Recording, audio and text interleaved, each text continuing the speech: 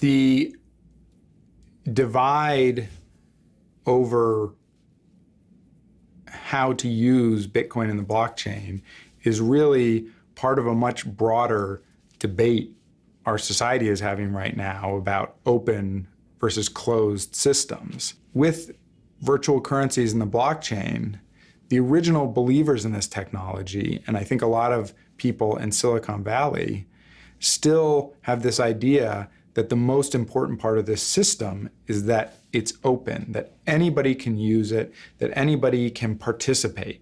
Just like in Wikipedia, that anybody can come in and edit the entries and add their expertise and knowledge to the system. I think on Wall Street and in government, there is a suspicion of the sort of open system that Bitcoin or Ethereum represents, where anybody can participate. In order to maintain the security of the system, I think on Wall Street and in government, there's the desire to have a sort of limited number of people participating so that you can essentially know that you can trust everybody within the system.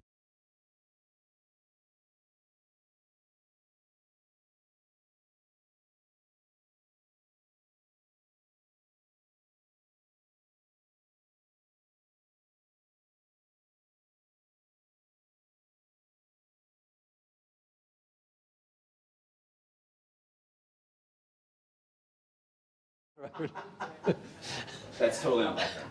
Totally background. Can you blur my face? Just leave my purple tie, which is going to be the only tie in the entire documentary. Is R3. And like your voice changed. With like that voice distortion box. Letters. Exactly. I could have used that earlier today. Yeah.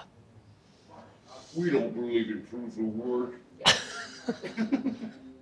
R3 is currently building towards a permissioned system, a private system, because that is the mandate we have gotten from our banks, because they are being told, and they have a strong understanding of client privacy laws and various different other confidentiality provisions, but also it's the mandate they're getting from their regulators that they have to play by a certain set of rules. I don't particularly have much interest in the private blockchain sector. It doesn't seem to me that you get much benefit from having a closed ledger, a private ledger. I mean, sure, there are some benefits, but what is really different between a private ledger built on blockchain technology and a private ledger built on, SQL database technology? Major financial institutions are skeptical about open ledgers for a set of reasons. First of all, Wall Street operates under a set of regulatory constraints that they can't afford to just ignore their central bankers or their various different securities or derivatives regulators, their conduct regulators. I have a front seat to the question about, can Bitcoin technology, blockchain technology work in a regulated environment? Because I'm on the board of a company called Coinbase, which is probably the leading exchange and hosted wallet provider here in the United States, and one of the leading companies around the world, and they have to operate in a regulated environment. If you look at the Bitcoin debate right now, where they're arguing over block size, and they're having trouble scaling that system, and they're only at a point now where they can handle 7 transactions a second, and the world of global finance handles thousands, if not tens of thousands or hundreds of thousands of transactions every second, if you include credit card swipes and interest, trades and securities and et cetera, et cetera. I'm not yet convinced the private blockchain is anything new. It's probably a tool to help information sharing between banks. But then if you consider that information sharing has to be associated with common codes of business practice, then you also have to consider that it's a route towards cartelization of the banking sector, and in the worst case scenario, it creates a sort of one bank system. At a high level, I just kind of think of it as an industry grappling with a new technology and not being, not really liking what they see. Silicon Valley vision used to be, although it's evolving, is one in which the future of money looks nothing 5 or 10 years from now the way it does now. The ecosystem is different, the participants are different, banks and central banks don't play the role that they currently do now, and they're developing technology to empower a new world. Wall Street doesn't think like that. It could be quite disruptive to their business model. This is a network that you don't get charged to move money on, right? And a big part of how banks and brokerages make money is they take a piece of the transaction. Silicon Valley institutions have kind of looked upon banking and gone, well, what do they really do? They deal with information, and they deal with databases, and they deal with risk. And really, we kind of do that as well. So why shouldn't we do the business of banking? We're technology firms. For most of Silicon Valley's history, Wall Street has been the customer.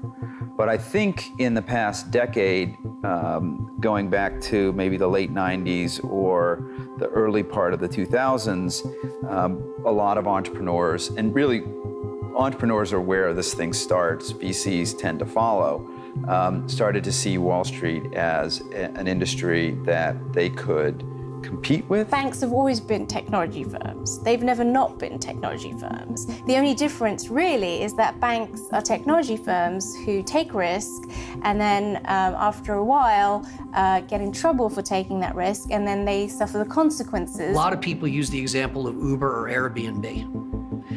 And the example there is they wanted to be innovative. They went out and broke a few rules, busted up some china in a china shop, and then asked for forgiveness later. Well, that's one thing if you're taking on the taxi cab commission of a town somewhere. That's another thing if you're taking on the hotel authority of a municipality somewhere. If you're taking on the central bank or the Federal Reserve, if you're taking on the equivalent of the Securities and Exchange Commission, and you're just going to decide not to play by the rules, you're just going to decide to break the law where they have both criminal and civil ability to come in and hold you to account, that's a much, much bigger issue. That idea of just deciding to break the rules and upend the entire financial services is frankly naive. I think that there are changes afoot in society that are actually begging for these technologies to get to the point where we can actually build stuff with them. Bitcoin and blockchain technologies are waiting for a killer app or a series of killer apps that will make it obvious to people why this technology really matters.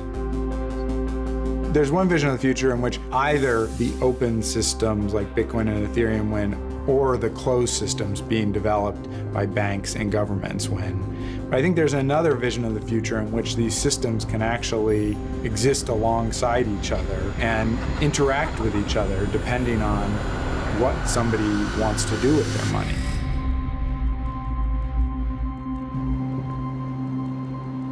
Change from one kind of economy to another is likely to be incredibly painful, but when we get to the other side, it'll be better.